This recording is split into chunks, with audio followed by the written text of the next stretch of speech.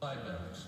Thank you, Mr. Speaker, and I intend to only speak briefly in this debate as I'm very conscious that we're going to have a large number of extremely high-quality maiden speeches this afternoon. And it's a very niche and particular subject that I wish to raise whilst the Secretary of State was still in her place. I feel very privileged to be called so early, following only my Right Honourable friend the Secretary of State and, of course, the Shadow Secretary of State. And I just wanted to pick up very briefly on some of the comments that particularly my Right Honourable friend made about the generation of clean energy. And I would urge her that when we are generating energy that is green, it must be properly green. She also spoke of new technologies, and I absolutely agree with her. There are many new technologies coming forward that will enable us to generate power in much greener ways, that will enable us to deal with waste in greener ways. But we must scrutinise them incredibly carefully to make sure that we do not make mistakes which will be around for many generations to come. I very much welcome both the Secretary of State's comments and indeed the policies included in Her Majesty's gracious speech. I particularly welcome the introduction of a landmark environment bill, the introduction of an Office of Environmental Protection, and of course the personal commitment of my Right Honourable friend, the Prime Minister, to chair a new Cabinet Committee on climate change.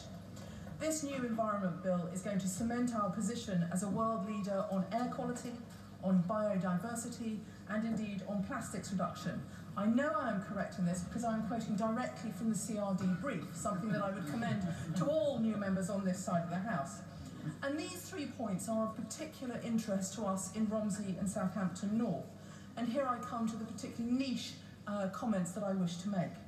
As Honourable and Right Honourable members may have heard last week, I raised with my Right Honourable friend, the Prime Minister, the fact that US company Wheelabrator is planning to build in my constituency, under the National Infrastructure Rules, a giant incinerator to burn commercial waste between the beautiful, picturesque Test Valley villages of Longparish and Barton-Stacey.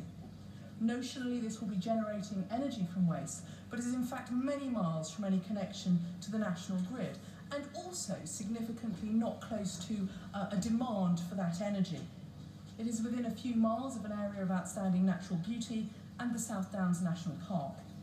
It is proposed to be twice the size of Winchester Cathedral, but of course devoid of any of the architectural merit of that building.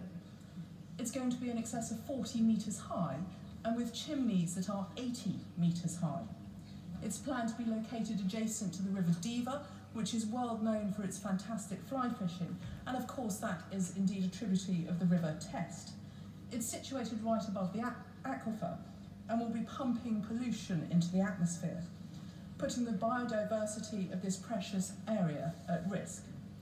So my ask of the Minister today are wholly in line with her and my aspirations for a reduction in carbon emissions, enabling us to meet our net zero target, supporting her goal of better air quality, and totally in keeping with the aim to reduce waste, including plastics. We simply cannot keep looking to incineration as a solution to landfill. It is not good enough, and it is not green enough. I turn to relatively recent history, and indeed the Shadow Secretary of State mentioned this in her comments. Her Majesty's Treasury's October 2018 budget report included the direct quote: "The government wants to maximise the amount of waste sent to recycling instead of incineration and landfill. Should wider policies not deliver the government's waste ambitions in the future, it will consider the introduction of a tax on the incineration of waste in conjunction with landfill tax, taking account of the possible impacts on local authorities." And I know that my friends at Hampshire County Council would wish to emphasise that point, is that we do have to be cognisant of the needs of local authorities. But this is not a local authority project. This is a commercial venture.